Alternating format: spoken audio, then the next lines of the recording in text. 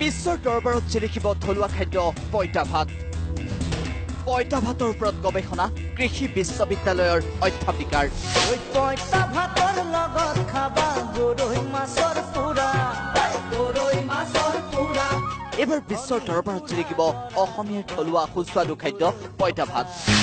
যোৰহাটস্থিত অসম কৃষি বিশ্ববিদ্যালয়ৰ অধ্যক্ষ ডক্টৰ মধুমিতা বৰুৱাই বিগত ৫টা বছৰ গৱেষণাৰ অন্তত বিচাৰি উলিয়াইছে মানৱ দেহত পইতা ভাতৰ উপকাৰিতা।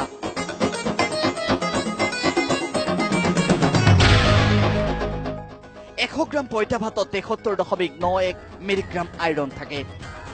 গৰম ভাতত আইৰণ থাকে মাত্ৰ ৩.৪ মিলিগ্ৰাম।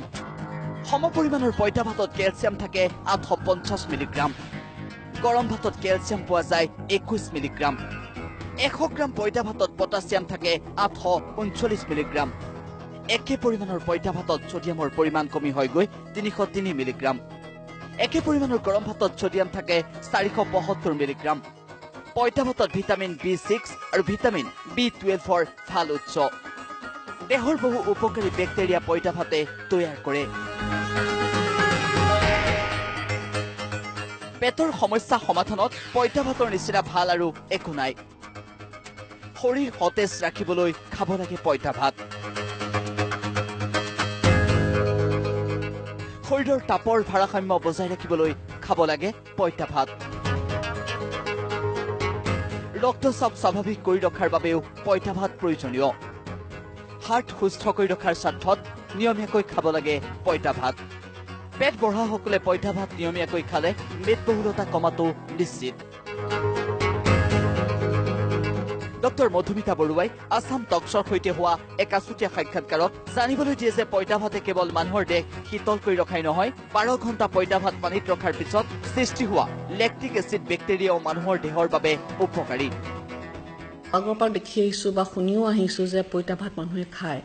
গতিকে আমি ভাবিলোঁ যে পইতা ভাতটোনো কিয় ইমান খায়, মানে কি আছে এই পইতা ভাতত। ইনফেক্ট এইটো এটা ক্ৰেডল বুলি কয়, ক্ৰেডল অফ ফাৰ্মেণ্টেড ফুডছ গোটেই নৰ্থ ইষ্ট ৰিজনত, কাৰণ এথনিক কমিউনিটিজ ইয়াত বহুত আছে। পইতা ভাত তাৰে মাজত এজন আমি আমি আৰু বেলেগো কৰিছোঁ। আমি এতিয়া প্ৰথমতে আৰম্ভ কৰিলোঁ পইতা ভাতটো, আমি চালোঁ কি হয়নো ইয়াত, মানে ফিজিঅ'কেমিকেল চেঞ্জেছ কি হয়। পইতা ভাত আমি দেখিলোঁ যে পইতা ভাতটোত আপুনি খালে টেঙা টেঙা হয় অলপমান, হয় ন। পিছদিনাখন যেতিয়া আমি খাওঁ, মানে বস্তু কি হয়, একচুৱেলি তাত লেক্টিক এচিড বেক্টেৰিয়া আছে। ক্ৰমান্বয়ে যেতিয়া আমি ধৰক ১২ ঘণ্টালৈকে আমি চালোঁ, কাৰণ এইটো সাধাৰণতে অ'ভাৰনাইট থৈ দিয়ে, অকল ৰাতিটো থয়, পিছদিনাখন ৰাতিপুৱা খাই দিয়ে। আমি যেতিয়া এই আৱাৰ্ছটো চালোঁ, তেতিয়া দেখিছোঁ pH-টো ড্ৰপ হৈ গৈ থাকে, তাৰমানে টেঙা হৈ গৈ থাকে বস্তুটো। আৰু কিয়নো টেঙা হয় আমিতো চালোঁ, তাৰপিছত আমি মাইক্ৰ'বায়'লজিকেল ইনভেষ্টিগেশ্যন কৰিলোঁ। তাৰপিছত আমি দেখিলোঁ তাত লেক্টিক এচিড বেক্টেৰিয়াবোৰ আছে। এই লেক্টিক এচিড বেক্টেৰিয়া গ্ৰাছ বুলি কয়, তাৰমানে জেনেৰেলি কনচিডাৰ্ড এজ ছেফ। এইবোৰ বেক্টেৰিয়া থাকিলে ছেফ, তাৰমানে খালে একো হেৰি নহয়। আৰু এইবোৰ বেক্টেৰিয়া, লেক্টিক এচিড বেক্টেৰিয়া আপোনাৰ দৈটো থাকে, কাৰণ দৈটো চবেই জানে পৃথিৱীৰ ভিতৰতে চবেই দৈ খায়, দৈটো ভাল। আৰু সেই একে ধৰণৰে মানে বেক্টেৰিয়াবোৰ এই পইতা ভাততো আছে। উল্লেখ হৈছে বৰ্তমান পইতা ভাত কেৱল অসমীয়াৰ থলুৱা খাদ্য হৈ থকা নাই। পশ্চিমবংগ, উৰিষ্যা আদি বিভিন্ন ঠাইৰ মানুহে পইতা ভাত এতিয়া খাদ্য হিচাপে গ্ৰহণ কৰে। আৰু এনেদৰে অসমৰ থলুৱা সুস্বাদু পইতা ভাতৰ জনপ্ৰিয়তা বৃদ্ধি পাইছে। যোৰহাটৰ পৰা দিব্যজ্যোতি বৰা, আছাম টক্স।